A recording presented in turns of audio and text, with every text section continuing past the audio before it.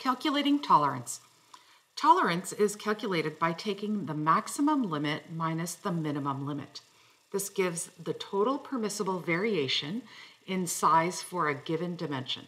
So let's look at example 1. The measurement calls for 8.231 plus or minus 0.002. What would the tolerance be? Okay, so there's two ways of doing this. The first way, if we look at 8.231 plus 0.002, we get 8.233. And if we take 8.231 and we subtract 0.002, we get 8.229. Now, our maximum limit is 8.233, and our minimum limit is 8.229. So the tolerance is going to be the maximum minus the minimum, and that gives us 0.004 as our tolerance. So did you notice that the tolerance is twice the value that is added or subtracted? So if we look at this number right here, so right here we've got our 0.002.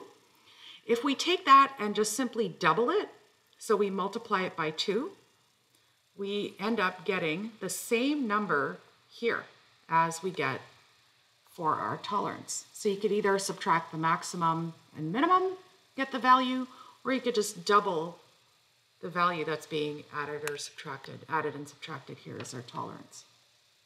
All right, now let's have a look at example 2. This is using inches, and we've got fractions. So this requires a little bit of paying attention to how we add and subtract with our fractions. So we're looking for the tolerance measurements of 92 inches plus or minus a quarter of an inch. So our maximum is going to be 92 inches, 92 and a quarter of an inch, and the minimum is going to be 91 and 3/4 of an inch. So when we're looking at those numbers, how we get those numbers, the smaller one is 91 and 3/4 of an inch. And then we've got 92. How far away is 91 and 3/4 of an inch to 92? Well, this is going to be a difference of a quarter of an inch here, right? And our maximum is going to be 92 and a quarter of an inch. All right, so how far away is it from there? So that's another quarter of an inch. So if we add a quarter of an inch to 92 inches, we get 92 and a quarter of an inch. So our tolerance that we're allowed is this part added together. So that's a quarter of an inch plus a quarter of an inch, which gives us a half of an inch. Okay, and we get that right over here by doubling this value also. So there's two ways of doing that.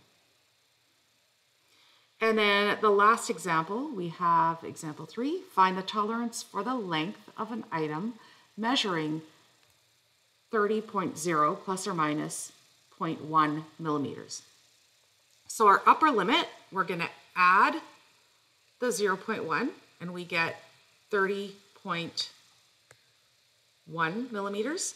Our lower limit, we're going to subtract the 0.1 from the 30 and we get 29.9 millimeters. Now our tolerance is our max minus our min, and we end up getting 0.2 millimeters as our tolerance. We could also just simply double this, just go 0.1 times 2, and that gives us the same answer right here for our tolerance.